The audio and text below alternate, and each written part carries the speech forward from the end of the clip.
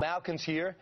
Michelle, you're watching the drama, and did you watch any of the press conference in the homeland of Gretchen and Steve, Sweden, yesterday? Your impression of the president talking about the red line? Yeah, he looks nervous, and he should look nervous, because after coming off of throwing the U.S. and an entire branch of government, our Congress, under the bus on a world stage, there really isn't much left for him in terms of ground to stand on, and a lot of people wish he wouldn't come back after that performance.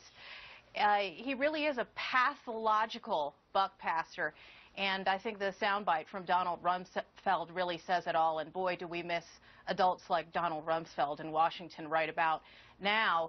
The unprecedented amount of fecklessness and recklessness that's been shown by this White House is really not going to help him in those frosty negotiations and discussions. So was that a way, Michelle, to try and put Congress on notice that look, the red line doesn't stop with me, the buck doesn't stop with me, the buck stops with you, so you better get in line and vote in favor of this attack? Is that how you interpreted it?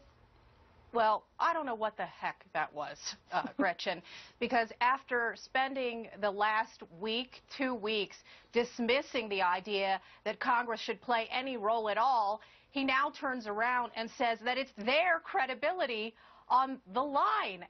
This is crazy. And, you know, we all know from Government 101 that politicians are supposed to take credit and diffuse blame, but the massive amount of appropriation of credit for other people's successes compared to the congenital redistribution of blame for his own failures really is remarkable. Well, you know, it all started with a mistake. The line about the red line last year, he just ad-libbed that.